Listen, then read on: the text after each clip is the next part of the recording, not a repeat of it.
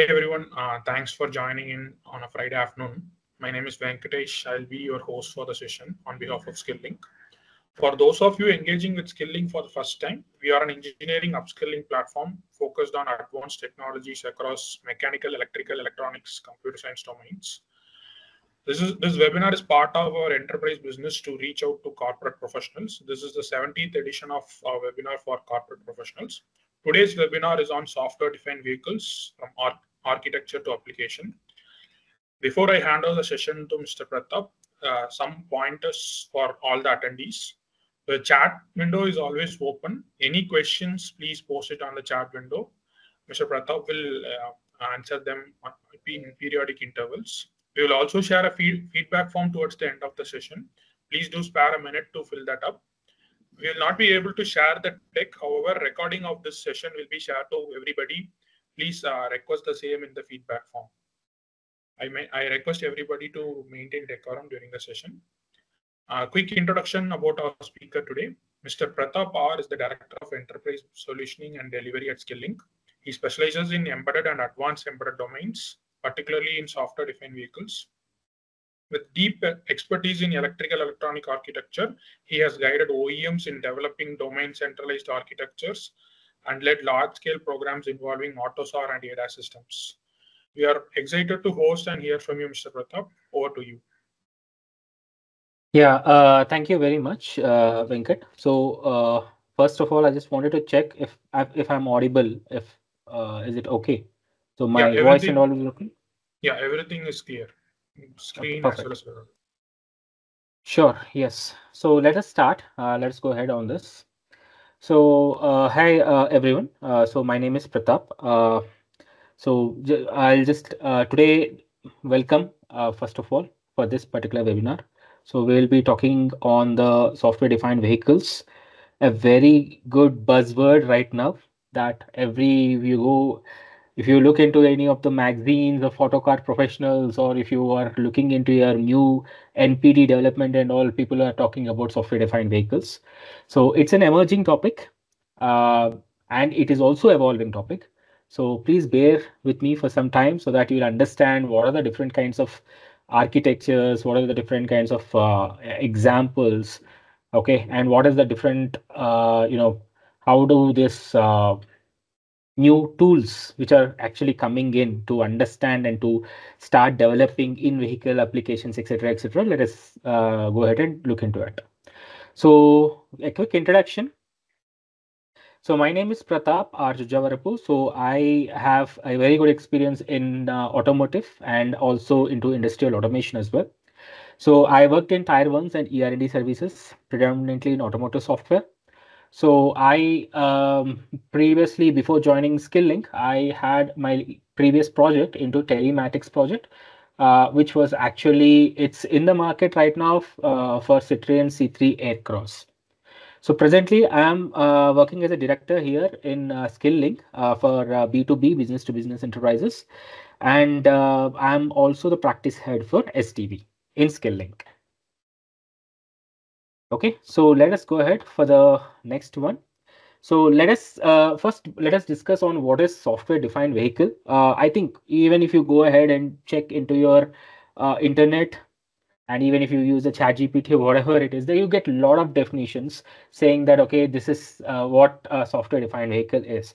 So if we amalgamate all these kind of definitions and we form one kind of definition that actually makes sense, I would prefer that if you look into this, the implementation and I mean the what is meant by software-defined vehicle, we can say that it is the implementation of new functions and software updates throughout vehicle lifetime. This is the actual definition of software-defined vehicle. So we actually use, I mean, the software-defined vehicles use the centralized computing architecture for the over-the-air updates, advanced connectivity, sophisticated driving assistance, and also for the autonomous driving capabilities. So the basic two features what defines a software vehicle is update and upgrade. Update is nothing but we are updating the vehicle's functions, especially when we talk about the vehicle maintenance. So we actually do the update via OTA updates, over the air updates. And the other thing is the upgrade functionality. So how do we do the upgrade? So we do, if we wanted to push many features, like any new feature is there, you wanted to push that particular feature, right? For any kind of domain, you take ADAS, you take connectivity, you take body control module. So if you wanted to put any new feature, so you will be upgrading that particular car, right? In your car, if you wanted to upgrade it, so both of the things, upgrade, update, and upgrade through the software, and performing and implementing the functions, implementing the vehicle functions using the software updates throughout lifetime, throughout the vehicle lifetime, so that the vehicle stays relevant for you even after you start, even if you buy a longer time, if the vehicle is relevant for you, that's what we actually call a software-defined vehicle. So to enable this particular software-defined vehicle, if we go into a little bit onto the architecture.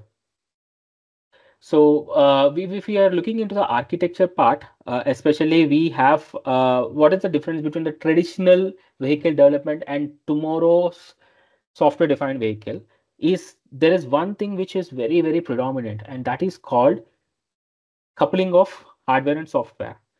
In the yesterday's, present yesterday's software, traditional vehicle, we have software and hardware that are tightly coupled.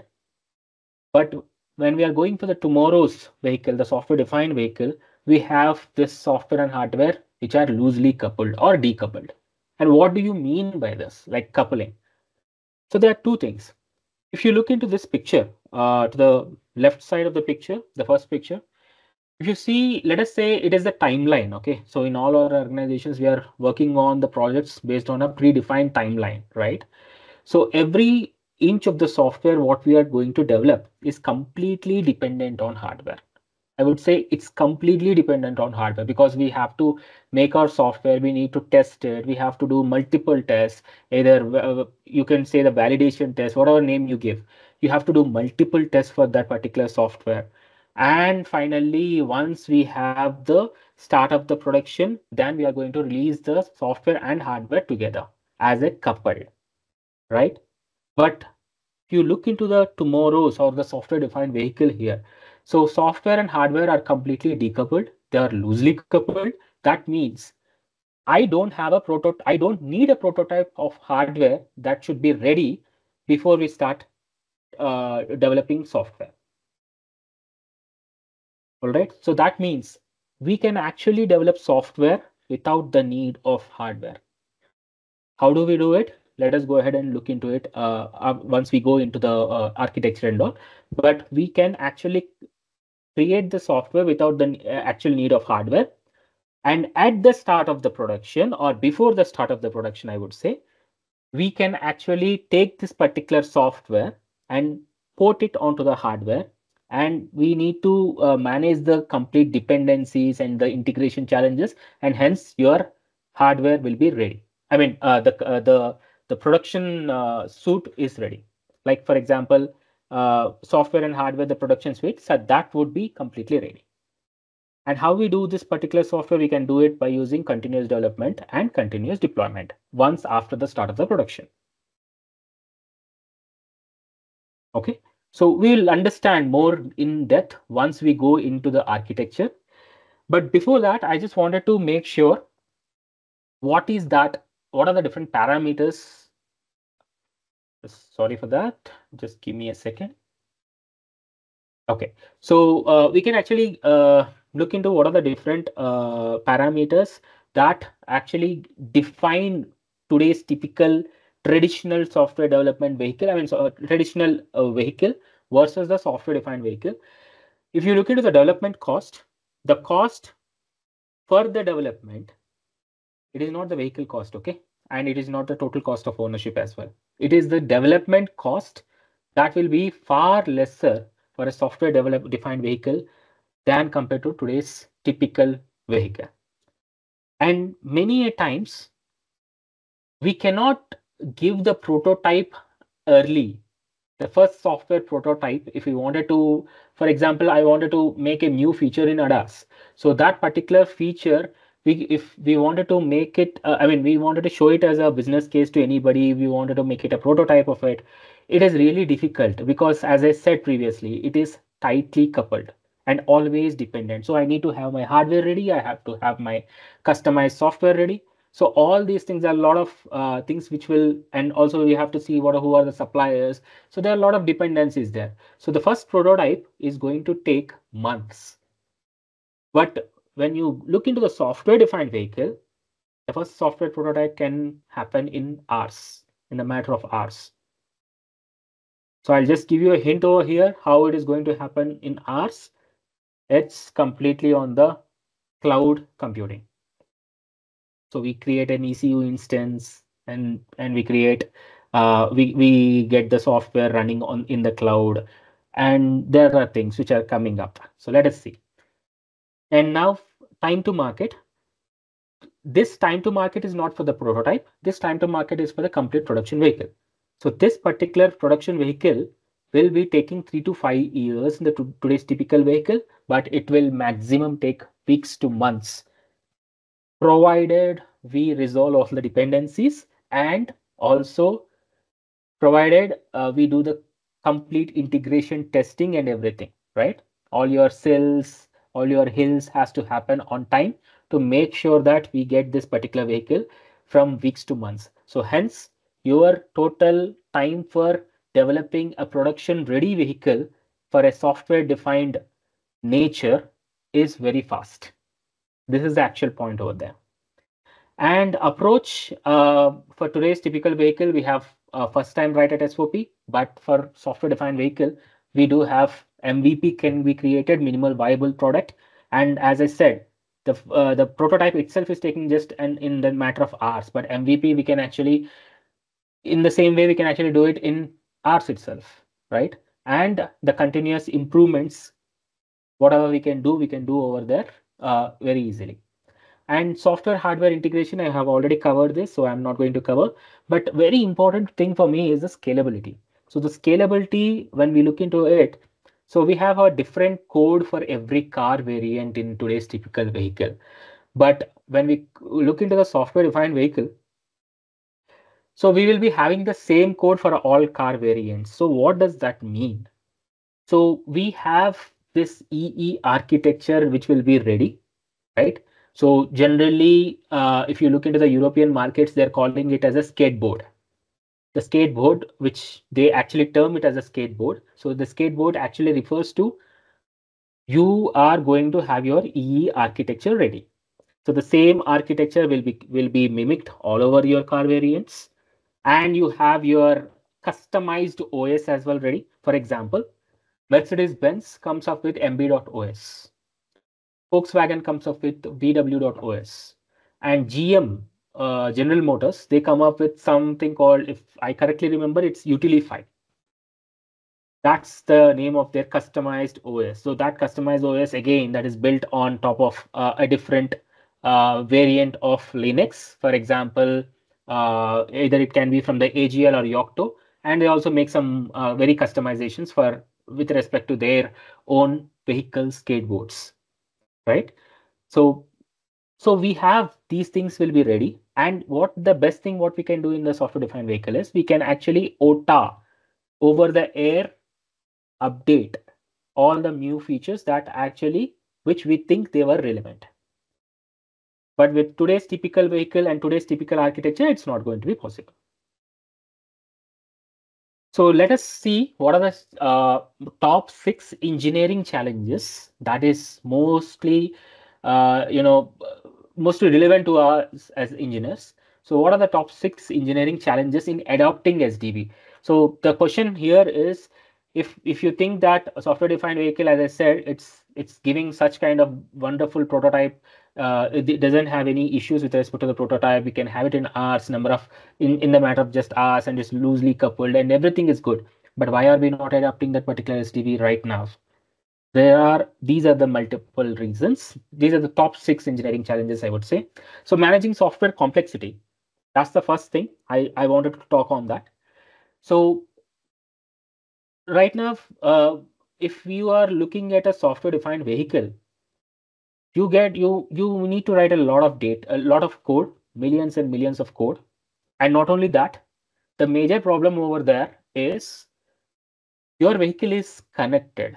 So it is getting connected to various infrastructures, like we call it V2X. V2X communication is nothing but vehicle to everything communication, right? So vehicle is connected to most of the things, most of the IoT things, I would say. So every IoT thing, whenever it is getting connected, there is a communication that takes place and there is a data exchange that is being taking place, right? So there's a lot of code that needs to be written and that needs to be, you know, managed properly, which is coming from various IoT things which the car is connected, as well as in-vehicle operations as well. So that is a very huge complexity that presently the software-defined vehicle, the consortiums are trying to figure it out, how we can actually go ahead on that. The second point is ensuring cybersecurity. I think you know this thing. You already know what are the different probable challenges that we are presently facing in cybersecurity, and we know what are this. But now, as I said, just visualize the information what I told for managing software complexity, that your car is getting connected to various IoT devices, V2X communication. So God knows who is going to hack it, or we have to know how many security vulnerabilities are there in the first place. So ensuring cybersecurity is always a challenge and will remain a challenge. And the third one is the standardizing hardware interfaces and APIs. Okay, now this is very interesting. Standardizing hardware interfaces and APIs. The reason why I'm saying it is interesting is we all know that at the lowest level, we will be having the ECU. Sorry, let me go into a little bit lesser level. We have the sensors, we have the actuators. So sensors gather the information and it will try to talk to the ECU, and ECU talk to different ECUs based on CAN communication and etc. etc. Right? This is what we generally know most of the times. So, but right now, in order to start developing this SDV and make sure we get a prototype in the matter of hours, I will not be caring what is happening at the very lower end. I wanted a vehicle abstraction layer. If you guys are, if someone in the crowd, I mean, someone is working on Android automotive systems, AOS, would probably know what I'm talking about. Their vehicle VHAL, vehicle hardware abstraction layer, etc. etc. In the similar phase, we have something called a hardware interface, a vehicle abstraction layer, and the APIs that needs to come up from that, so that what will happen over there, I don't want to understand what is happening below that particular layer. All this ECU, ECU to ECU communication, all my if it is a zonal architecture, how the zones are getting communicated with the high performance computer. I don't want to know all these things. That needs to be taken care by someone and give a API or a hardware interface, so that my application, whenever I'm trying to write a software application, this application will consume those APIs and play with it, right? So that is one of the challenge right now, but we are also going into it. I mean, there are some methods. There is a separate consortium who are actually working on these things, which are nothing but Eclipse consortium, Eclipse SDV Foundation. They are actually working on this hardware interfaces and APIs. So I'll cover that as well once we go inside when we are looking at the project and everything. But yeah, we'll look into it. So the fourth point is adapting different methodologies. This is on top of what kind of development methodology you are looking into. Is it agile? Is it safe? I mean, safe is scaled agile framework, but will agile working, is it possible? Agile way of working, is it the right way? If it is an agile way of working, how does the development team, testing team, how do they interact and collaborate with each other with respect to a software defined vehicle? And really, are the tests which are happening right now can also be happening in the cloud? So how are we going to navigate that? So there are a lot of things that are needs to find the solution for these things. that we will be also be looking into.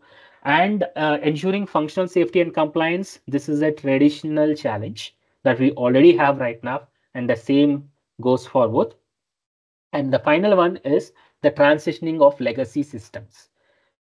So tell me one thing that we now have AutoSAR. With AutoSAR, we are writing some applications, and these applications, we are not going to throw it away because we just wanted to make sure how do we transition from this legacy systems to come to a application. So these applications are nothing but they are being containerized. So these particular applications are completely containerized applications. So now how are we going to containerize a legacy AutoSAR application?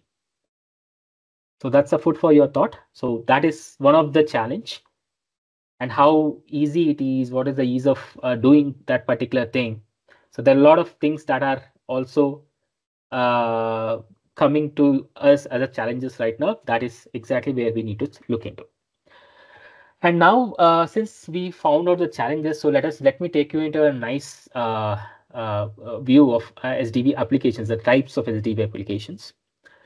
So what are these different applications? So I can just go ahead and give you that, okay, this is the kind of application, this ACC, this is ABS, or this is a automotive lighting application, etc., etc. But that doesn't go through it, because what we did here is, by the way, this information is available for you in the public domain as well. So what we did, these are the different vehicle domains, correct? Infotainment, control body and control powertrain chassis, and ADAS. So these are all the domain specific applications. For example, ADAS, ABS, ACC, lane changing. All these are domain specific applications. And if you look into infotainment, you have a HVAC. Let us say HVAC is there. HVAC is also an domain specific application. There are these particular applications, right? They are divided into three broad categories: domain specific, cross domain, and finally the ecosystem based application. So domain specific, we are already working. We know what it is, so I'll not be going into it. By mostly specifically, I'm trying to go into cross domain specifications, cross domain applications, and ecosystem based applications. So let me go to the cross domain application. So one example of cross-domain application is this personal wellness, post-workout recovery and comfort. So what is happening here? So now what is happening is this particular lady, once she has finished her workout, she's just trying to check her calorie count. And she's completely unaware what is happening in her car. Now, while she was checking it, and she's about to reach her car, okay? So the car responds to the particular change in her body temperature, change in her calorie count, etc., etc. And car understands that, okay, she might be tired, and it adjusts with the ambient soothing ambient lighting and the required right amount of temperature in the car, and it will play a very soothing music. So how is this going to be possible? Connection, the vehicle to device, V2D connection, the vehicle to device thing is one thing. And how does the car actually tune to whatever has happened? So this is a cross domain. You have a telematics here. V2X communication is happening. So this is a telematics as well as, and also the HVAC needs to start working, because the AC, the blowers should work, and the infotainment division has to work because of the music. The ambient lighting ECU has to work. So there are multiple things that will be working. So this is one good example of cross-domain application. The next cross-domain application is dog mode digital. So this is being used in Tesla. This is no secret. This is being used in Tesla. So if you are aware of dog mode digital, so how I'll just give you in a glance of it if you aren't aware. So what will happen here is a customer comes to a shopping mall. He parks the car outside and with his couple of dogs inside, and he leaves. Okay, and the car is locked. But someone has to know that the temperature of this car is good for the dogs, as well as it has to send a message to the passerbys. I mean, sorry, bypassers, to make sure that they understand that the owner has left them and on purpose and he has taken the proper care for the dogs. So what will happen is the infotainment screen here, if you are able to see it, the infotainment screen is actually showing that my owner will be back soon, and it is giving a 70 degrees Fahrenheit temperature. So any passerbys will understand it and they'll understand that, okay, this is the dogs are safe. Okay. Now let's go to the next one. And this is an ecosystem application. Okay. Now we have seen the cross-domain application previously, but this is a connected ecosystem application. Now, whenever I speak about ecosystem, we are going outside of the car again and to a different device altogether, to different unit altogether. So this is the EV scheduling that needs to happen while it's charging during the off-peak hours. So what will happen here is the electric vehicle. So you are having an electric vehicle right now, and I think many of you are already seeing a lot of electric vehicles on the road. So this particular electric vehicle will talk to, I'll put it in very layman terms. This particular electric vehicle is going to talk to your nearby or your vicinity, which is there in your vicinity, like a V2G unit. This is a grid unit. Okay, so where you can go and charge your car, and that whenever it talks to it, it makes sure that it schedules your battery charging at off-peak hours. That means whenever your per unit charge is low, it is going to schedule that particular time for your charging, and it will give you a notification to you as a driver to make sure that, okay, today at 4:30 p.m. please go ahead and charge your car. And this fellow right now, they are not going to burn our pockets. They are taking care of our pockets. Definitely they are making sure that it is lesser, and it is going to give the best optimum price. So think about it. How many domains, how much of the technology is being used here? What are the different domains? V2X for sure, V2G is already there. And optimization, AI ML optimization shall happen here because it has to give you the right amount of time where we need to go and get our car charged. So, and you're making sure that your battery voltage and battery conditions are all good for the charging.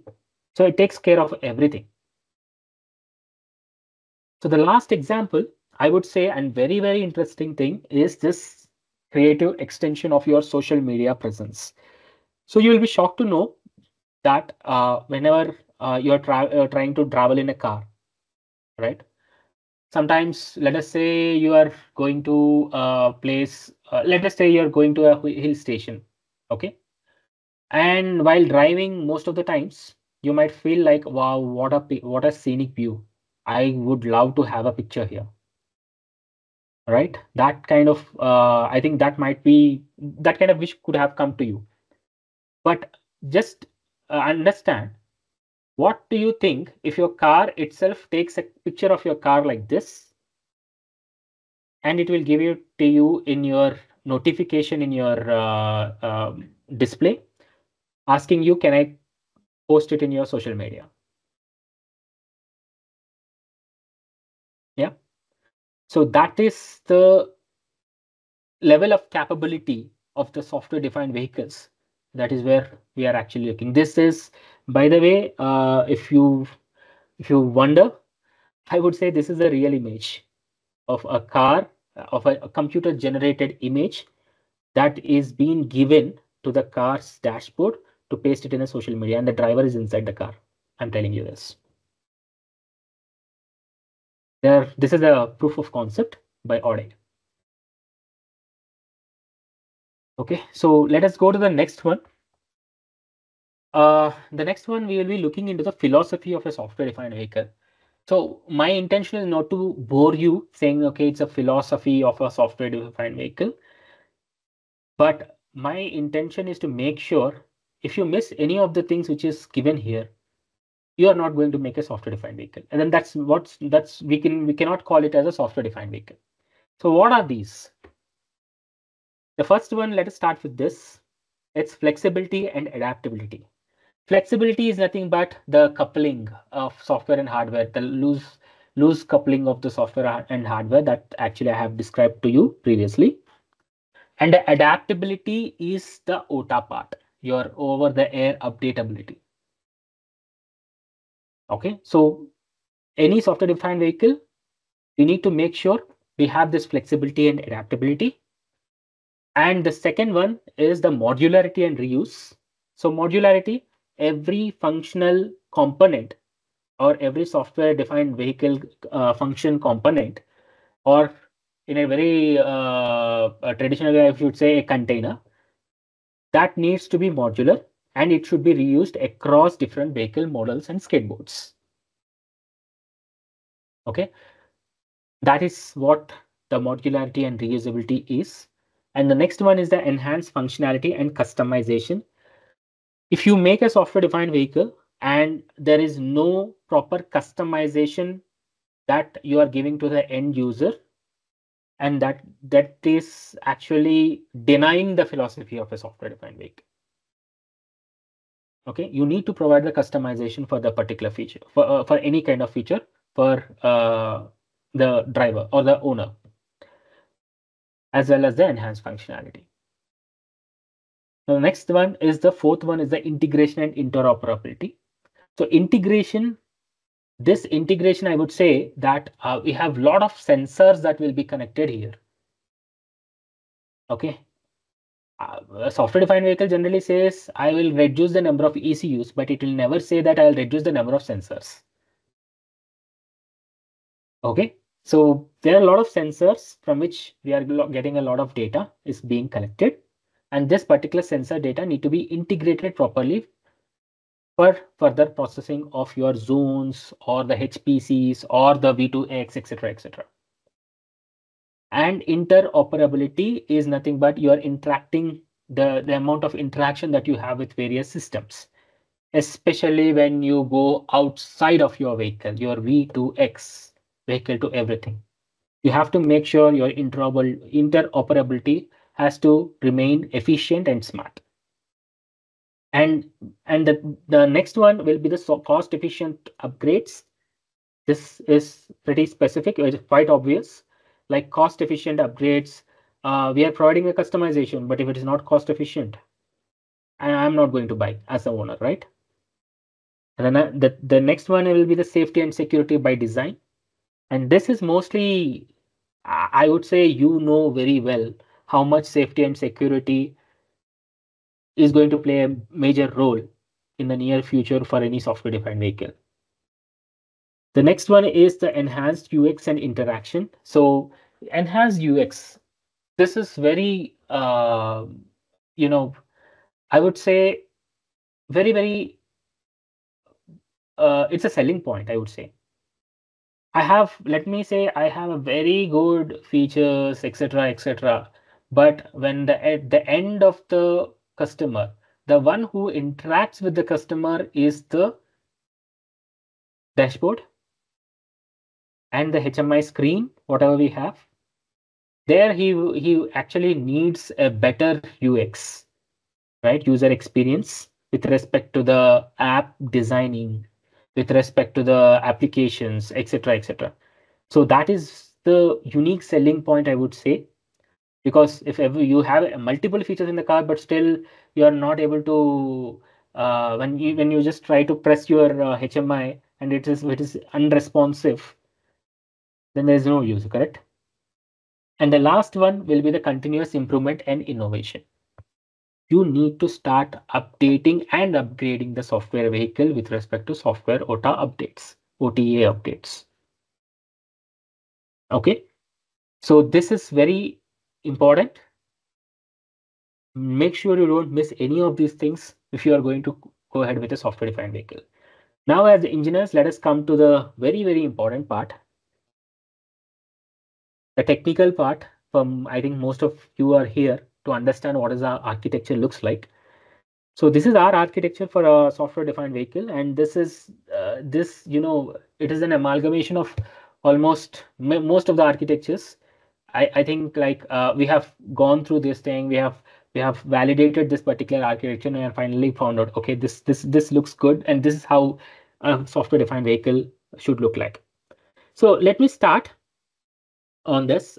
We have, let me say, the left side here and the right side. So this left side is the onboard vehicle services, and the right side will be the completely cloud-based, the cloud tech. Okay. So now let us go into the car and understand what it is.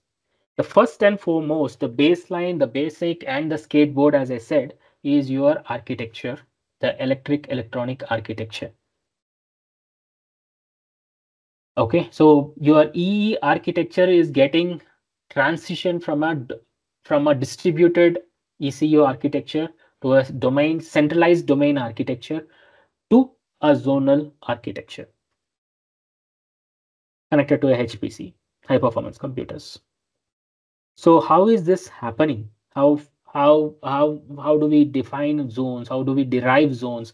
How these zones are getting communicated with one another, and how these particular zones are getting communicated to a high performance computer, and this high performance computer, how it is connected to the outside world. So all these things are very, very important. So without an EE architecture, all these things are not going to make any sense. So make sure your electronic architecture, along with that's what I have said on the architecture part, right? Domain, central, zonal, etc., etc. But that is not limited to it, because we need to find out the sensor placements, we need to find out the actuator placements, we need to make sure we understand the wiring harness that needs to go into it. We need to understand the voltage levels of it, where and all we need to get the particular voltage. You cannot give a 48 voltage to a 12 voltage required actuator, right? So all these things you need to take care, along with the complete skateboard, which I already told you. So now after EE architecture, we go into the SOC. So every EE architecture, once we have it, what we will have? You will have a board. Okay, that particular board, I'm not talking about the development board. I'm talking inside the component of that particular board. We have a SOC, right? System on chip.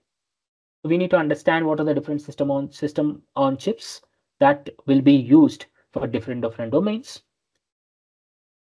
We need to understand the GPOS, general purpose operating system. We need to understand the hypervisors that will actually take care of all the virtual machines that are coming to us, that I'll show in the next slide.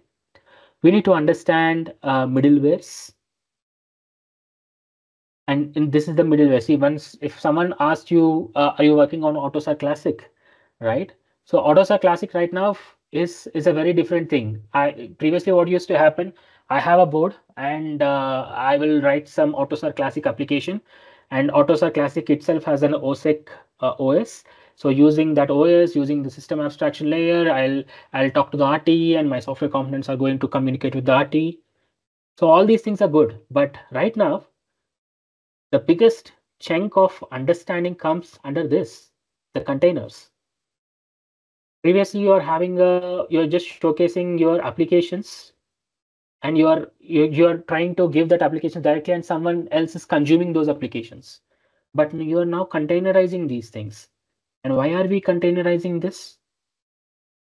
Because of one of the philosophy I said before, that modularity and flexibility, reusability.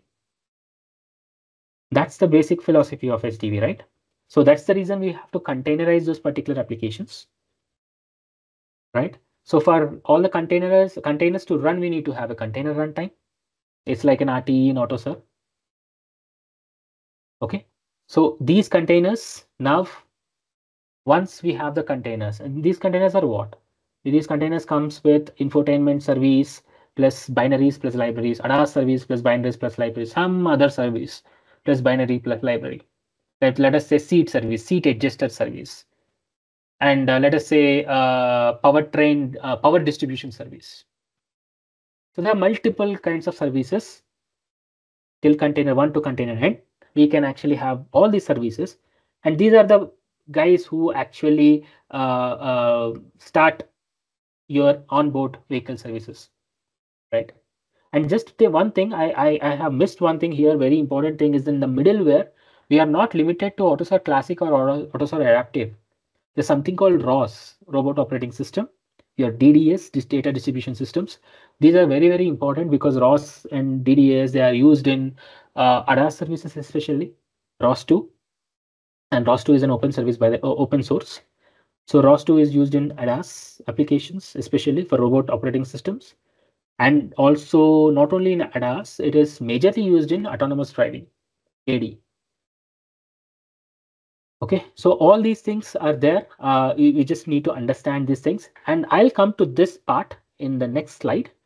Just hold on to it, mixed critical orchestrator, because everything is fine. The only thing is we are not distinguishing between safety and non-safety. That I'll talk to you in the next slide. But before that, I just wanted to finish this thing as well, right side. So we have a virtual ECU, we have a Linux-based OS, and we actually come with EC2 instance. EC2 instance creation with respect to different SOCs. For example, NVIDIA have a different SOC.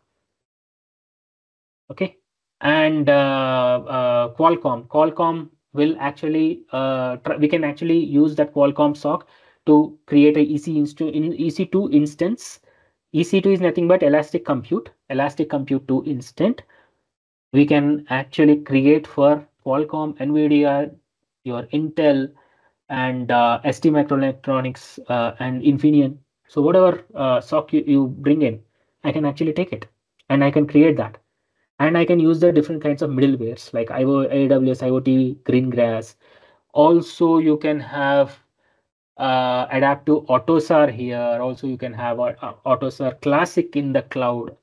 So the basic fundamental, this is very important.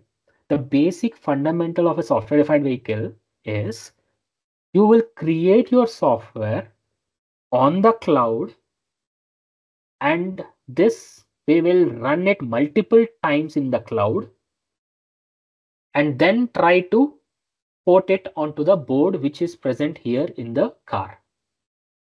And you will not do this for everything. There are different things here. There are different considerations, there are different challenges, etc., etc. And depending on the domains, whatever you are working on, you actually employ this kind of practice. So basically, what we need, when we speak with most of the OEMs and we speak with the different consortiums, we got to know is this, that we are going to take this particular, we wanted to take this particular development activity on the cloud and then send it to the board, and it has to work. That's exactly what it is. Your OTA, your firmware OTA, your firmware over the air, your application OTA, application over there, or some people call it software over there. Those are the things what we need to do here.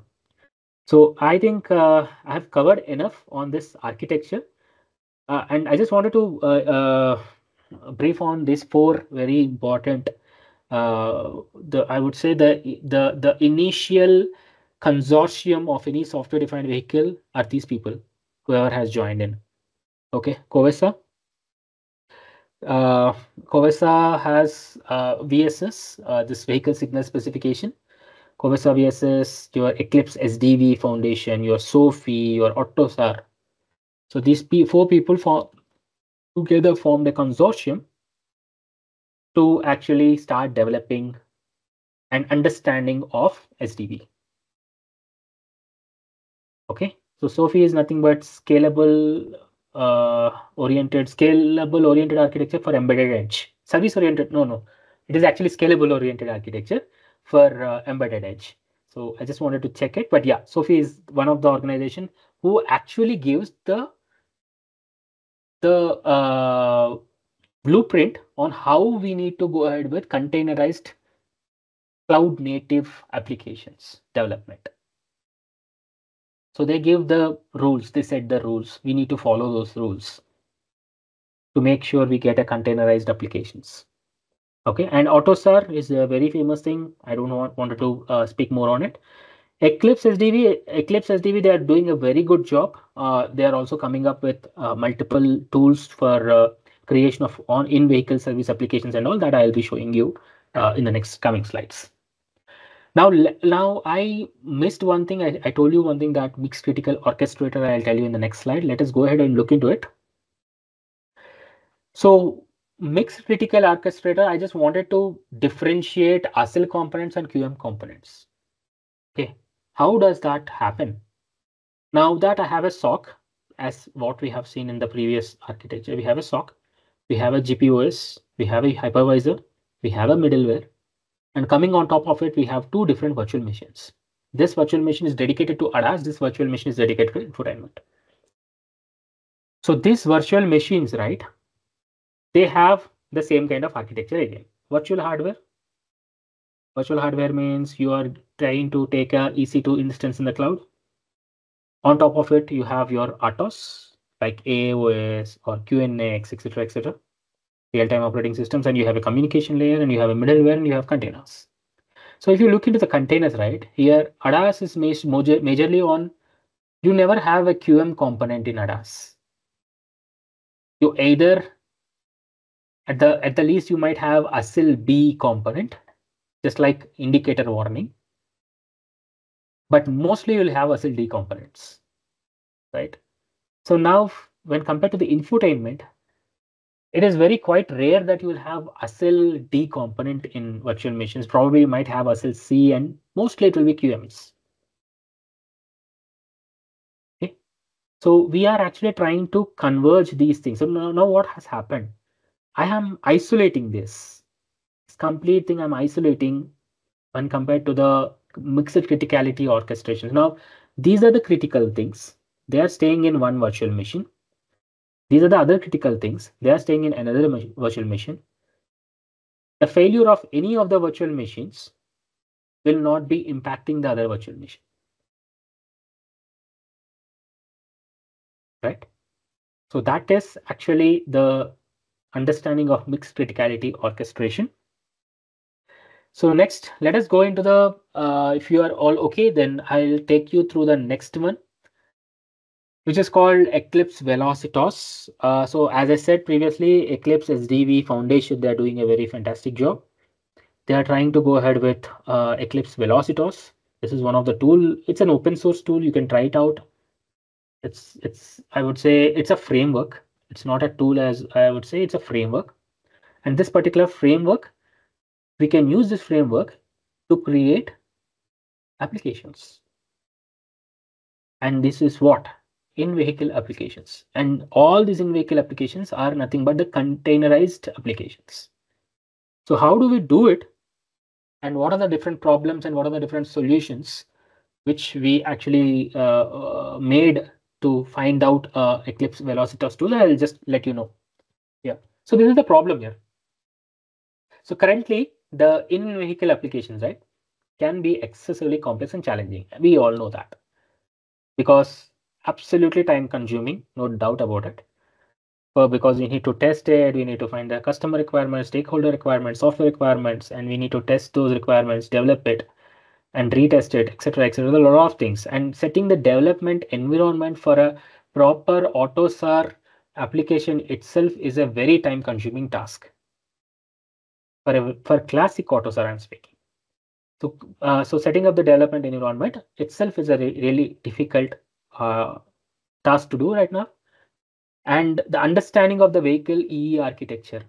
I don't think, the second point, when coming to the second point, this particular electric architecture is pretty new for us as engineers, from tier ones to OEMs. I mean, OEMs, I think they could have mastered this thing, but for tier ones and also for ER&D services, it is a very new topic, vehicle EE architecture, because we never went into that deep. And there's a lot of lot of change that is happening over there in EE architecture. Previously, the only EE architecture we know is multiple ECUs. We call them nodes connected to one another in the CAN bus or LIN bus or whatever it is. So we have a bus and they are connected. This is the maximum what we can understand. But there are a lot of things which are trying to change right now, because we never used to have something called an API, right? Specific API requirement. And how do we get an API?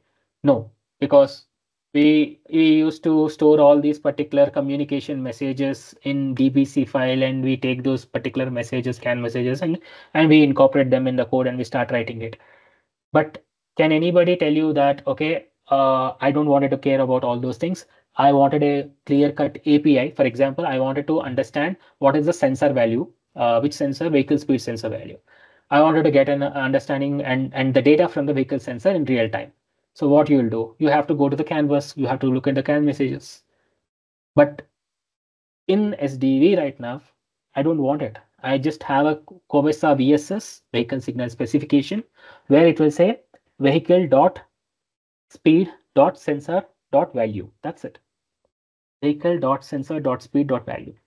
And that's an API that is being exposed from the EE architecture. And my applications are going to consume it. If that doesn't make any sense to you right now, next slides will definitely make I'll make it very clear on that. Next, third one is the porting a vehicle app to another vehicle platform is complex.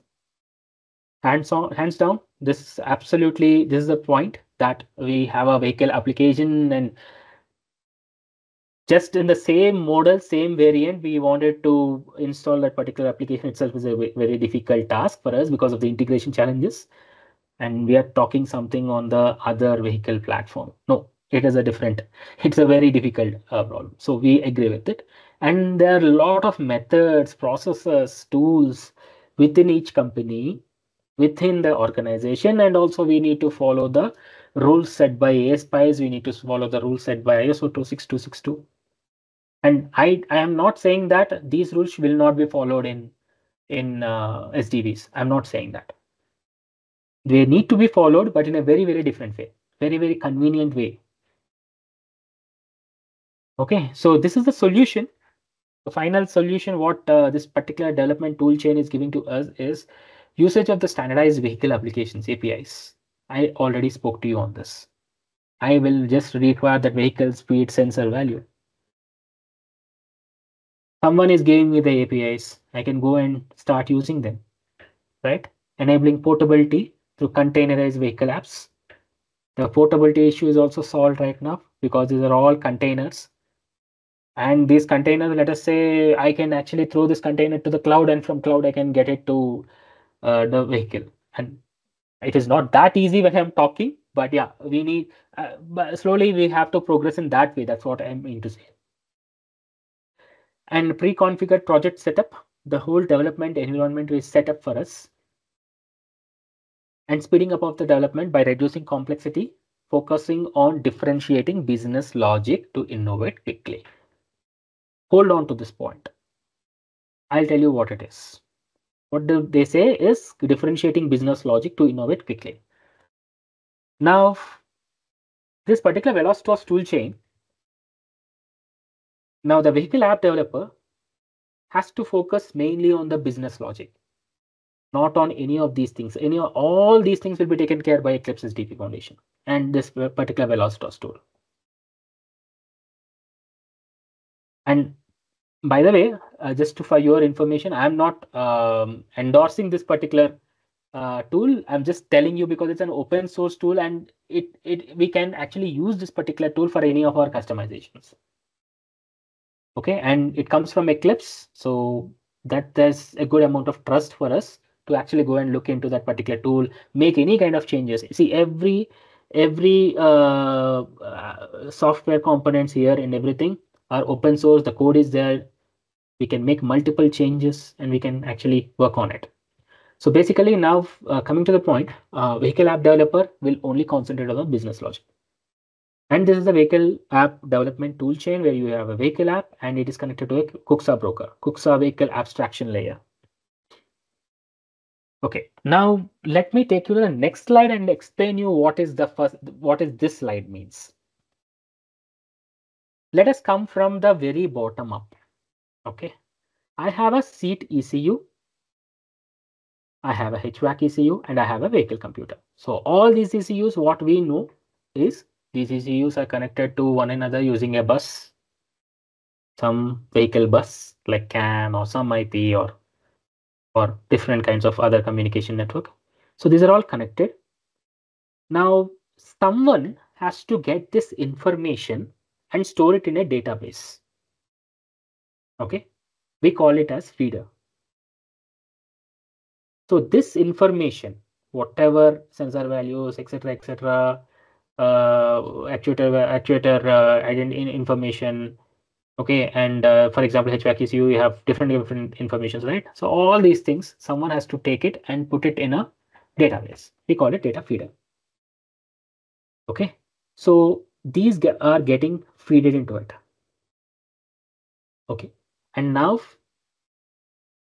someone has to provide information, whatever stored information, to the outside world, so that we can start writing applications by consuming those things, correct? So who is going to provide? We call them provider, service providers. Okay, now look at this line, dotted line, very carefully. The whole right side is OEM or vehicle specific. OEM or the vehicle specific, where you are going to, you are not going to worry about all these things. Someone is already doing it for you, and they are giving those values here, and they send it out saying that these are the values, go ahead. And they will publish these particular values to a data broker. If someone is working on MQTT, they know what is meant by data broker very, very well. So this particular data broker, it will take all the values. We have two kinds of topics over there, concepts over there. One is publishing the information to the data broker and exposing the information to the outside of the data broker, right? So those are the things which actually give it over there. I forgot the other name, what we call. One is a publish message, and there is another word for it. Not able to remember, but anyways. But I think you're getting the concept. So someone is trying to give this information and put it on the data broker. Okay. And someone has to subscribe. Yes, now I got the word. So now someone has to subscribe to this particular data broker to get the information. And everything will be done by using the gRPC collector interface. Okay. This is a interface communication, gRPC. And it is mostly synchronous as well as asynchronous communication. Okay, either you use MQTT or you use gRPC. But since it's a more lighter weight than MQTT, we are using gRPC here. So now, as the thing is, once we have this information from the Kuxa data broker, my applications, various applications, they only interact using a unified or a standardized vehicle API. Okay, now think about it. Not only automotive engineers like us, these particular applications can be written in C, C++, Rust, Python, C#, Node.js, and many more languages, C#, etc. So that means that there will be multiple people, multiple third-party developers who doesn't know anything about automotive. If I'm telling it, just you can just believe it to me that any kind of developer, even who is working in Facebook, can come and grab this unified API and he can start writing an application. And that application can be hosted on an app store. And someone from the car, from our car, we are actually driving a car, let us say, we can download that particular application from that app store. Please also go ahead and check this particular app store, which is called SDVs. They are trying to come up with this SDVs. They are trying to work on this particular app store right now. It is a joint collaboration between GM, Wipro, and ABIT. I'm not so sure about it, but yeah, GM and Wipro and Magna, yeah. Thank you. GM, Wipro, and Magna, they have collaborated together to form a company called SDVers, and SDVers is actually working on this thing, that they will host as a marketplace for all your apps. All your apps, whatever you're going to write, that will be over there, and you can easily download. If for example, let us say I have a Ford car, I will subscribe to that particular SDVers app store, and then once my company, my Ford is able to subscribe to that particular thing, then easily I can get all those apps and everything. Okay, so now I think you understood probably why I'm mostly focusing on this vehicle abstraction layer. I need an abstraction. This particular abstraction will be used as a unified interface for me, so that it provides a unified interface for me so that any of the application developers can come up and take this particular API, and they can start developing the apps. Okay. So finally, let me take you into the more information and how we need to do it. Now I just showed how are we going to look into the broader picture, but how do I use this Velocitas is where what we are actually looking into it right now. So this particular vehicle app developer, he will actually try to get the vehicle app template. He uses the vehicle app template, and also he uses a vehicle model generator. This model generator is nothing but you have different models. It's like classes that will be generated. Okay, it creates multiple classes based on the VSS specification. Okay, so now this vehicle app developer, he takes a lot of information from the vehicle app template. He takes that particular thing, and he'll take a particular file, and he'll start writing his own code. This particular vehicle model generator will use the different vehicle app SDKs, software development kits, SDKs.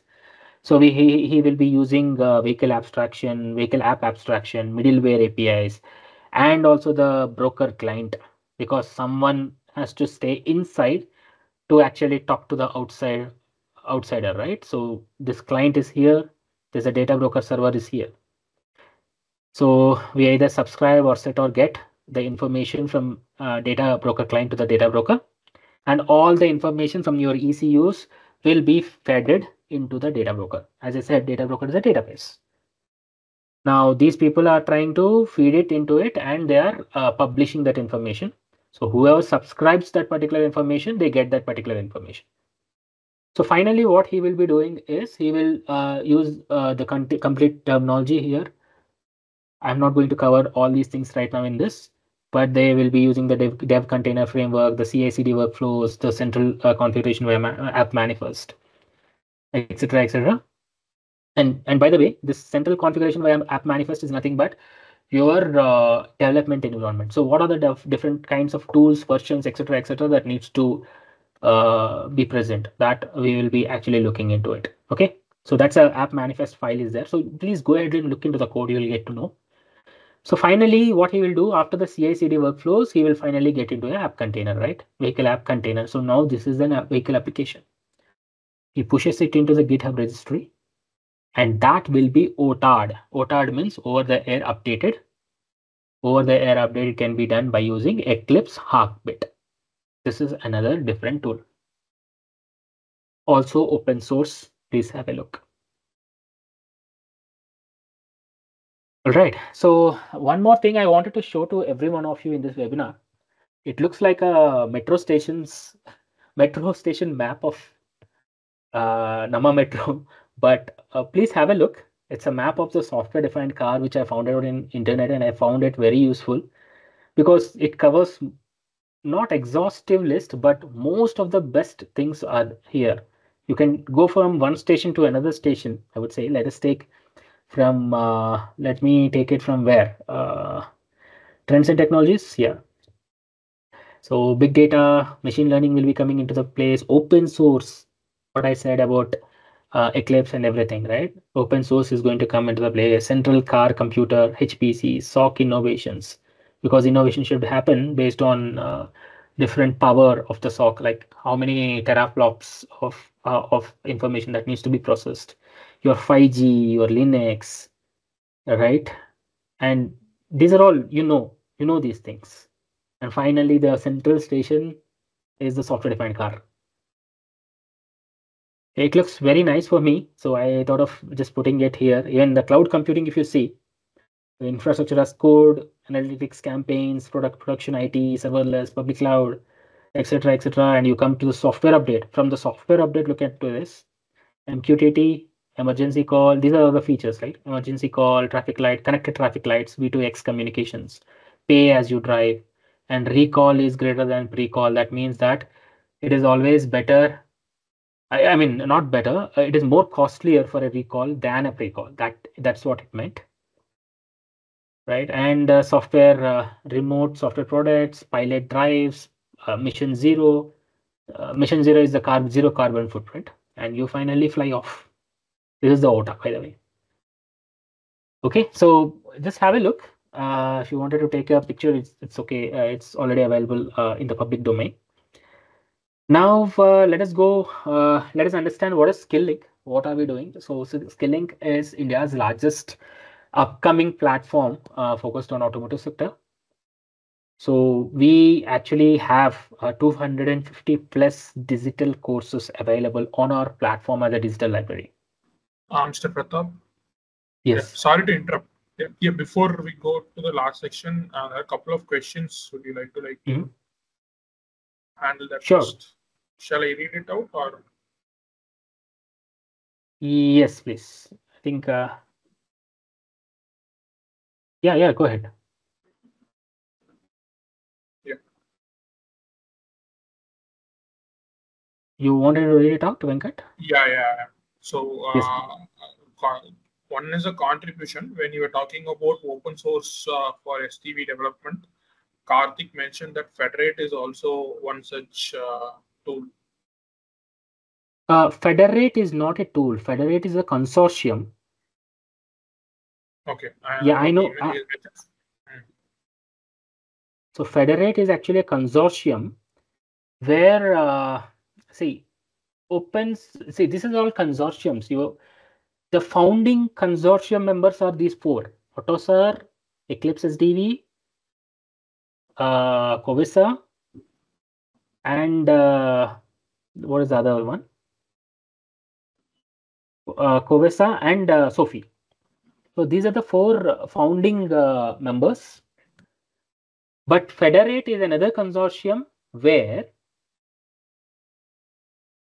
Eclipse is also being a part of it. And Federate is coming as a part of Eclipse. It's like a bidirectional. Even I have gone through this thing, Karthik. Federate is also being a member in the Eclipse SDV consortium, and Eclipse SDV is also being a member of Federate consortium. Okay, and Federate is majorly based on the European market. They are actually trying to make sure that all the European standards for a software-defined vehicle are taken place while creating a software-defined vehicle. Is that the question? Yeah. No, it is not a question. It's just a contribution. My bad. He didn't mention it as a tool. He's mentioned it as an open source development in SDV. Okay. Yeah, absolutely. That's also an open source development in SDV. That's one of the consortium that is a part of it. Yeah. Yeah. Moving on to the next question by Sivabalan. He just wants you to explain edge computing that comes under OTA. So he wants what? He wants to explain. Wants you to explain edge computing that will come under OTA. Edge computing. Okay. Good. So I would say I wanted to go here. Good. Now, edge computing means that the computing that takes place at the edge. That is very obvious term, obvious explanation of edge computing. So what is the edge here? That's exactly what we need to define.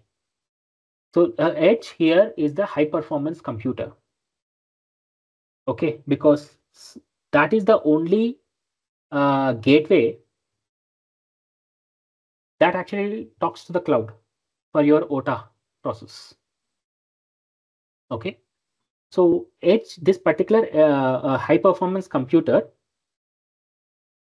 will actually have multiple communications which are being, computations that are being done in the edge itself. And there is one framework. May I know the name of the participant? Sorry. Sivabalan, right? Sivabalan, yeah. Yeah. Sivabalan, I would recommend you to look into something called BlackBerry IV. BlackBerry IVY.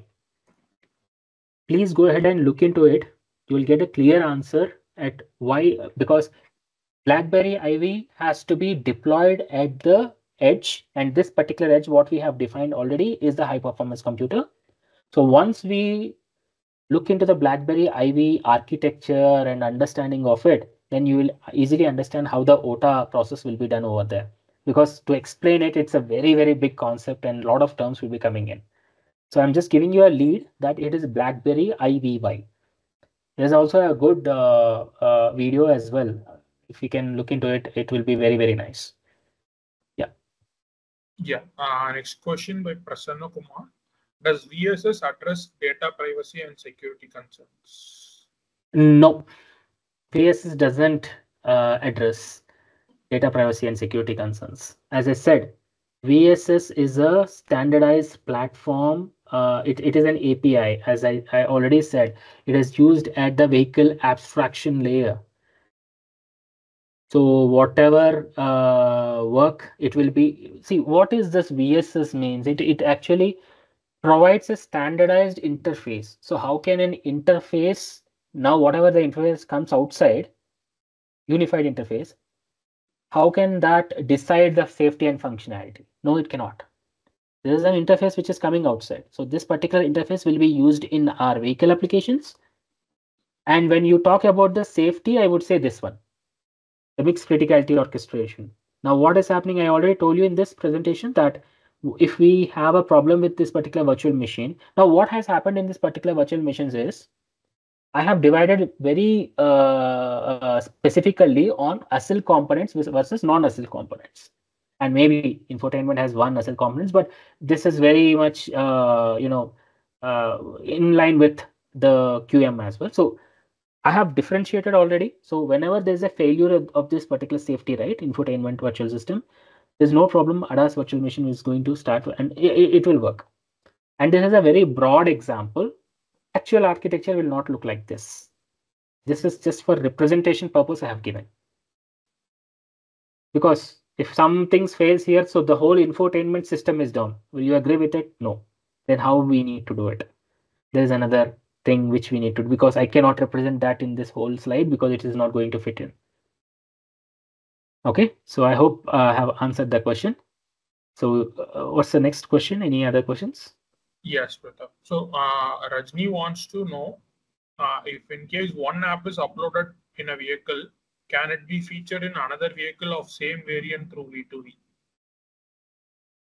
One app is there in vehicle, then the other app, the same app, how it can be can it be featured in? Yeah. Now the whole concept of this particular vehicle applications are changing, Rajini. I hope I pronounce the name right. Now, as I said previously, these particular apps are containerized apps. What do you mean by containerized apps? What is meant by what is the concept of containerization? I containerize because I want this app to run as platform agnostic. So that means it has to run anywhere, irrespective of the platform. And just to add more information on it, now a third party person is coming in this. That is what I told about SDVs, a marketplace for apps. So all these apps, whatever you are going to develop, these particular apps will be going inside the vehicle application store. If these are application apps, by the way, not the vehicle function apps, if these are all application related apps, for example, Spotify, okay, and YouTube, Facebook. If you wanted these kind of apps for automotive, these kind of apps will be containerized based on our software, and it has to go to the marketplace. That is the SDVs. So to answer your question in just a single line, yes, it can be done by using containerization. Yeah. Anything else, Venkat? Yes, Mr. So, uh, uh, Sharnab, I'm sorry, Sharnab Asapa wants to know, in SDV, are we going to use classic AutoSAR and adaptive AutoSAR? If yes, in which layer we need it in SDV? Yes, of course, we are going to use classic AutoSAR, adaptive AutoSAR. No AutoSARs are going out of place. Everything will be staying here. The only thing is we need to containerize those applications, whatever we are trying to work on. Okay, whether it's an AutoSAR application or an adaptive AutoSAR application, whether it's a ROS application. So all these things, right, AutoSAR, adaptive, and everything, they come under one layer called middleware. I have already shown that in the architecture slide. Noted. Yeah. Next question by Sriram. When adding new features to the vehicles, should the vehicles not require to be homologated? Sorry, repeat it, please. When adding new features to the vehicles, should the vehicles not require to be re-homologated, as the performance of the vehicle will not be like what it was during the original homologation test? Sorry, I didn't understand the question of homologation, because homologation has multiple meanings. I'm not finding out which right meaning I have to take over here. No problem. Yeah. No problem. There's a follow-up question. Even in a mature ecosystem like smartphones, the OTA software update concept is not 100% foolproof. Yes. We see some phones being unstable post the updates across different brands. How is the challenge addressed in SDV, as OTA is very critical? That is the challenge where, if you look into the 6 challenges, what I have showcased to you, that's one of the challenge I already told you, that it's still maturing. We really don't know. I cannot give you the right answer and to you, because there's no right answer for that. So how do we do the OTA? How is it going to help us, and how it is foolproof and safety? These are the things still lot of engineering R&D is going on right now.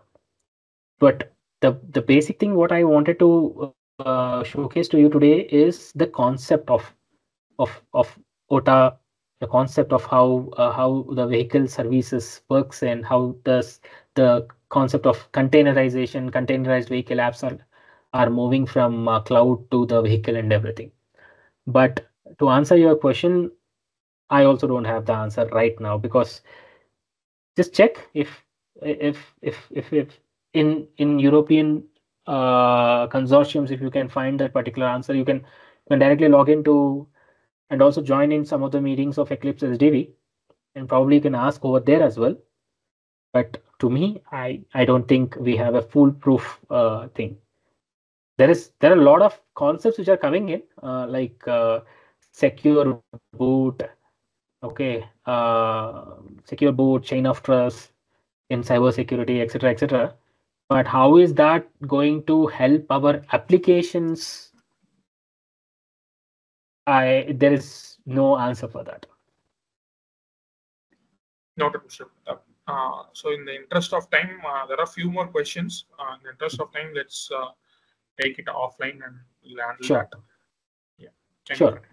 Yeah, I just wanted to give a brief description on our offerings. So please stay, please don't log out. There's very important and very interesting slide in the next coming minutes. I'll not take more than 5 minutes from here. So Skill-Lync actually works with more than 70%, I would say more than 70% of automotive companies in India. We work with OEMs, Tier 1, CR&Ds, PES, product engineering services, and GCC. So these are the multiple logos which are under our kitty right now. And we are growing. These are just a few logos, whatever I'm showing to you here. And there are multiple more. And also we are growing, and we are trying to cater to many audience right now from different corporates to to especially for at the place of advanced embedded solutions. Okay, and now we get a lot of callbacks, I would say, or a lot of leads saying that can you help us further transition from the traditional automotive software development to the software-defined vehicles. So we got a lot of requests like that from multiple OEMs, whatever you are looking in from here. So what we did, we created a complete academy from Skill-Lync, which is called SDV Academy. So this particular SDV Academy, we created and curated most of the content for software-defined vehicles on all domains. Okay, so if you're looking into it, you're looking at the infotainment, connectivity, ADAS, powertrain, chassis, and safety, and body and comfort. These are different domains. Okay, so this particular modules, whatever we have created, are across these domains. You can use it in any of these applications. Okay. So I'll just go through it within a quickly within a minute. So C0 will be, these are the different modules and module names. So C0 will be the SDV overview. So this overview will be given by me and also different other instructors as well. I'm also one of the part of it. So this is a shorter overview to understand what is the architecture, how the zones works, how your OS SOCs works, how your containerization works, how your ADAS, for example, you write an ADAS application. So how will you containerize that particular ADAS application, etc., etc. All these things on a basic overview level, on a brief overview level. I would not say basic. It is far better than basic. So that is what we will compare. Will create. I mean, we'll cover here for SDV overview. And the C1 module is the complete understanding of the SOCs. So what are all the different SOCs present?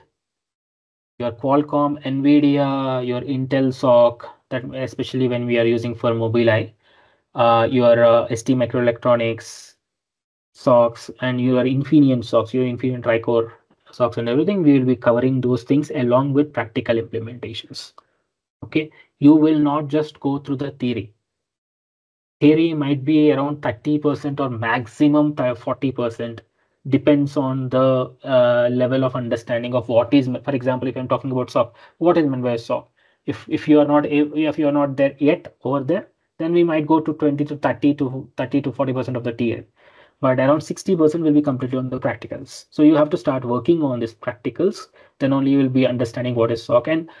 And we use the Skimu simulator, quick emulator, Skimu emulator.